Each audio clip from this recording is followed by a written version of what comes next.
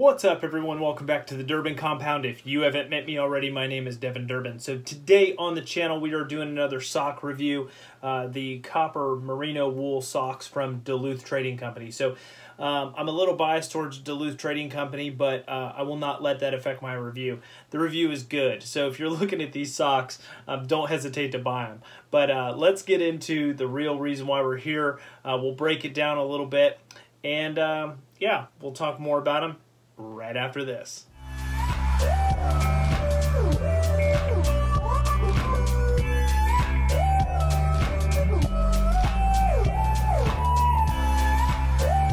All right, so now we can get down to the real reason why we're here. Let's talk a little bit more in depth about these merino wool socks. So keep in mind that around this part of the season, we're in fall now. I think we just hit the first day of fall a couple days ago. So it has been rather hot. There's been a couple cool mornings I've had these on. They're fantastic. And the true test is just how well they wick during some of their hotter climates, working on them, and just overall the comfort of the sock. Now, these socks on the website right now are at $13.27. They're on sale right now, but they're usually 19 bucks. So they are a cheaper option than those darn toughs that we had looked at before. A little bit more expensive than the wigwams, I think. When it comes down to merino wool socks, they're right on par with the rest of everybody else. So I know we were doing this before and talking about percentages and everything. These are 48% nylon, 25% merino wool, 25% acrylic, and 2% spandex. So a little bit more spandex than any other sock that I had tried, and they were right there around that 25% merino wool content. So those darn toughs, I think, were at 48%. I cannot really tell a difference between these and darn toughs. I think they're both awesome socks. Everybody has this weird, when you're talking about merino wool socks or hiking socks or work socks, they come with crazy patterns and stuff like that. I know that you really don't see your socks when you're working. And maybe this is the actual merino wool here that's in a different color.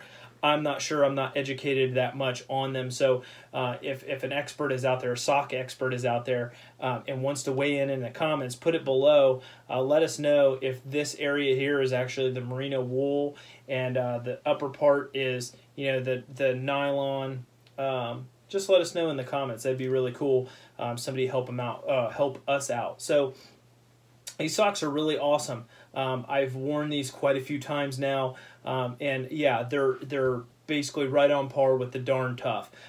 Which one would I buy? I would probably buy the darn toughs over these, because these are a little bit harder to get on. So we're talking about really, you know, come down to apples to apples.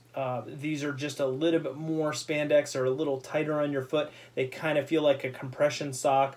So these are a little tougher to get on your feet, but nonetheless, I mean, those darn toughs are a little easier to slip on. You're going to have to work these up on your feet to get them, you know, up into position. But overall, great sock. I'm seeing a little bit of stitching come loose up here, if you can see me pulling out the thread there. I'm gonna have to snip that back. They've been through a couple loads in the washing machine, and they look pretty darn good. So I just wanted to give you guys a quick down and dirty review of these socks. If you're looking at them, if you're in the store and you're trying to think about it, this video is right for you because it's nice, sweet, and short. And yeah, I totally recommend them. I definitely would spend more money in these socks. So I will continue my search and just overall generally testing socks, giving you guys an honest opinion of how they feel in my boots. These don't add a lot of padding to your foot.